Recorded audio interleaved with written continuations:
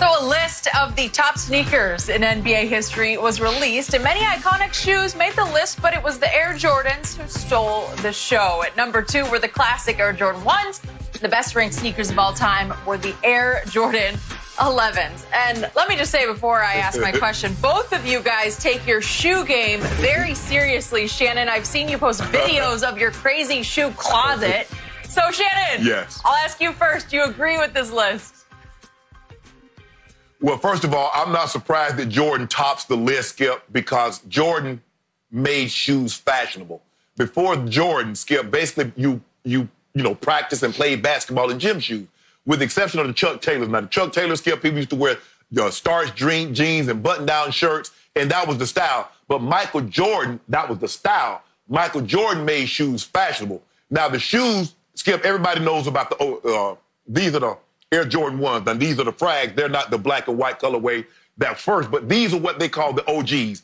These were the first shoes that Michael Jordan wore. Now, he had 2 colorways, red, white, black, and he had red and black. Those were the ones that every time he wore, he got fined $5,000. Instead of stop wearing them, Nike paid the fine. But the shoe that everybody is talking about is what we call this would be a Jordan 11. This is the Concord, Skip. And what made this shoe so popular, it was the first shoe to have patent leather. Prior to that, you only saw patent leather on shoes. You were going to the prom or you were going to say your Easter speech. That was the only time, not on a gym shoe, Skip. And when the Concord came out, everybody lost their mind. But then something happened in March of 1996. It's indiscreet. This is also the 11th, Skip. It's called the Bread. Michael Jordan wore this shoe exclusively in the playoffs, and it never changed, and the game was over. Once this shoe came, it's still the most popular shoe, Skip, and everything they do. Now, they've come out with the all gray, the all gray, which is called the cool gray. They have the Space Jam in the 11. They have so many different, I forget, so many different ones, Skip, and they do so many different colorways. So I'm not surprised that the 11 and the 1 dominated.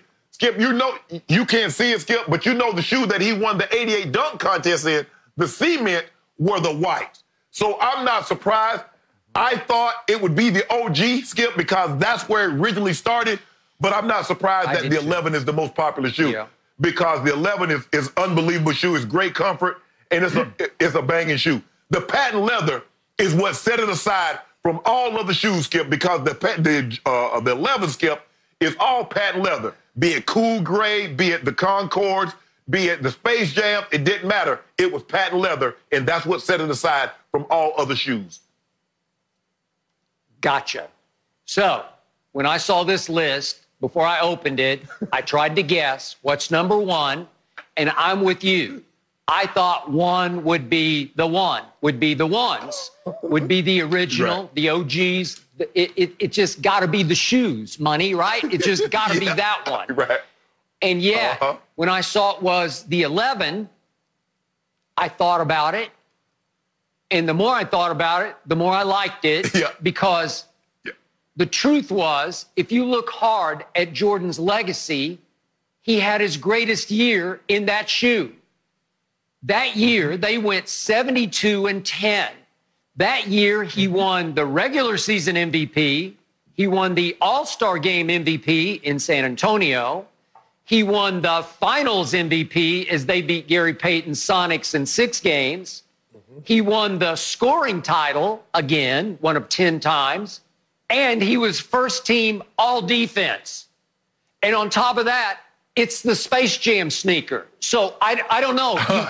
Just on, on pure legacy, you just say the impact of what happened in that shoe. Whew. Yeah, okay, I'm good with that being number 1. And by the way, the Concords were always my favorite. And the reason, Shannon, you brought it up, the patent leather, I always called them my tuxedo sneakers because those are the ones that they're my favorites to wear on Undisputed, low tops or high tops, because they can dress you up. You can wear it with a suit, and it just looks like they're made for a suit. So you can go casual or you can go formal. and they work. And it was the first sneaker I said, that works. However you want to use it, it works. Yes. So I love the choice. I second the emotion of the choice. But Shannon, 2 quick points. Also, before I open up the list, I hoped 2 classic sneakers at least made it into the top 10, and boom, boom, they did. First, at number 9 was the old Adidas Superstar from the 80s. And Shannon, again, for me in the 80s, I just lived in the Superstar. That's all I ever wore to play in or to walk around in, or it was it. And remember, Run DMC ran to the bank in those Shell Superstars. Yeah, they had the shell toe Adidas. And remember, I got it. And remember, what was Michael Jordan's choice when he came to the NBA in '84? He wanted to be Adidas, right? That's what we learned in the documentary. And his mom said, no, you need to take a trip to Oregon, to the Nike headquarters, and at least listen to what those people have to say. And then when his father heard what those people had to say, his father said, you need to do this. And Michael said, okay. And it was simply the greatest decision he ever made in his life, right? I mean, you can't do any better than that. You used it. Go ahead. And this is what, Skip, this is why nobody will ever can top him with the sneaker game. Because he was the first to do it, and he's kind of cornered the market. If you take all the guys, think about it, Skip. Normally when guys have shoe deals, once they're retired, they discontinue making the shoe. Michael Jordan's shoe is more popular now than when he played. And he hadn't played in 15 years. So when you look at it, Skip, and I remember all the shoes from the threes. I like the cement, Skip. As a matter of fact, these Concords and these Breads, Skip, these are the original shoes. So 1996 and 1995, these are the original shoes. Yeah. So, and when, like you said, when they came out with patent leather, I'm like, who thought of, at first, Skip, I'm thinking, who the hell thought about putting patent leather on a gym shoe? Nobody. And then when you saw, and when I actually went to the store and saw it, I said, oh my goodness. I said, and then they just started. So they went from the Concord to the Breads, and they went to the Cool Grays, and they went to the Space Jam with 2 different bottles of the Imperial. I said, oh man, Skip, nobody's gonna be able to touch it. Kobe has a great shoe. Okay. I love Kobe shoes. As a matter of fact, Skip, my last year in Denver, I went to a game to see Kobe play. The shoes Kobe played in, I went in the dressing room, talked to him. I said, bro, let me get those. Skip, he took them off his feet, he autographed them for me, and he gave them to me. The Huaraches. Now, people don't remember, Skip, originally out of high school, he signed with Adidas. I think it was like his 6th or 7th year in the league before he came aboard Nike, which was a great decision. Skip, if you also remember, Michael Jordan in college, Dean Smith was a Cons guy, Converse. That's what he wore in college. But they were not going to make him bigger than Magic and Larry. Okay, that brings me to Converse and the second shoe that made it into the top 10, because to your point, at the time Michael came into the league, 84, Michael and Larry dominated the shoe game with those Converse weapons. Remember those? Yes. I mean, Magic. Yes. I'm sorry, Magic and Larry dominated with those weapons, the Converse weapons. Everybody was wearing those at that point. But the shoe I want to talk about that you mentioned was the shoe I literally grew up playing in, was the Chuck Taylor Converse All-Star. Now, in my day, they were always all white. And quick story, when I was a freshman in high school for the freshman team, everybody wore all white Converse, and we loved the black ones. And if you could get your hands on black ones, you were it at that point. And I went to the varsity basketball coach, who was a legend, named Don Van Poel. I went into his office before school one day on behalf of the freshman team, and I asked Coach Van Poel, could we wear black Chuck Taylors? And I got a one-word answer, no. And so that was the end of that deal. But I've always loved the black ones. Now everybody loves red ones and green ones and yellow ones. And they have endured, and they're selling just as well now as fashion footwear. as they did back in the day as just purely basketball footwear. So way to go, and Converse All-Stars were number 5 on the list. Yeah. And, of course, you know, I got to keep these things on, too. These are the old GOAT James 15s, the floors, you can't see them, Skip. Nice shoe. Real nice shoe. But, Skip, if you really look at, Skip, go ahead. Wait, time out. I need to make one quick note here that ESPN also did a bottom 10 of all time, and I was a little surprised. Guess what was number 8 on that list in the bottom 10?